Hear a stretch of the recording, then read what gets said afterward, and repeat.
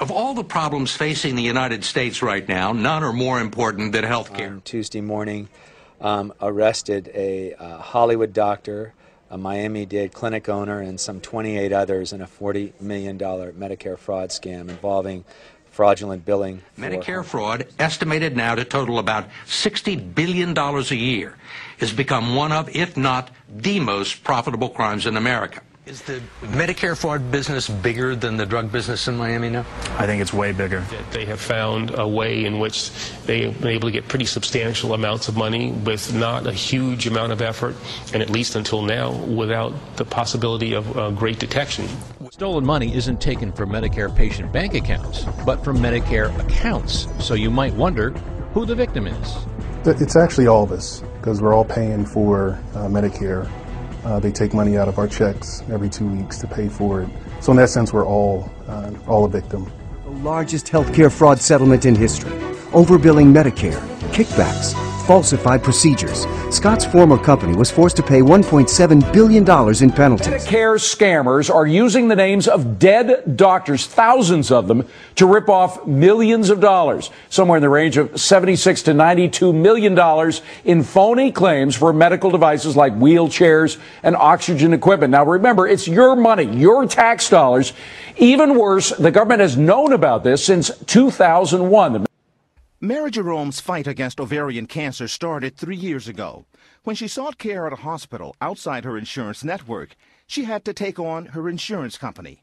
It's hard enough to get the courage to fight the cancer and then to be thrown back into a deep despair of thinking that your financial world has collapsed. She was stuck paying $46,000 for treatment her insurance company wouldn't cover. I was aghast when I started getting the bills, and it took me a while to figure out what was going on.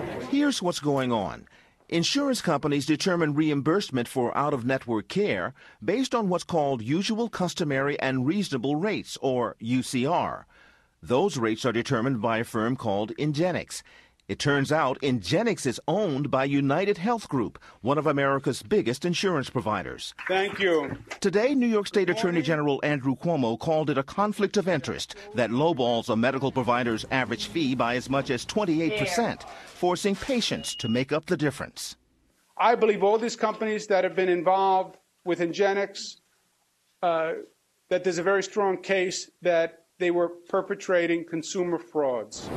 In a decision with national implication, United Health agreed to pay $50 million to establish an independent rating agency and shut down Ingenix. We regret that conflicts of interest were inherent in these Ingenix database products. Will patients ever get any of their money back from the insurance companies? Yes, yes. We said today is the first step. I believe consumers are entitled to hundreds of millions of dollars in reimbursement. While Mary Jerome doesn't expect to get any money back herself, she hopes her fight makes a difference for others. Randall Pinkston, CBS News, New York.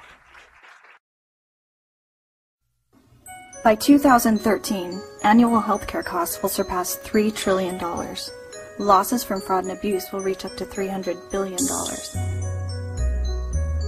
That's a loss of $820 million every day. That's $566,000 every minute.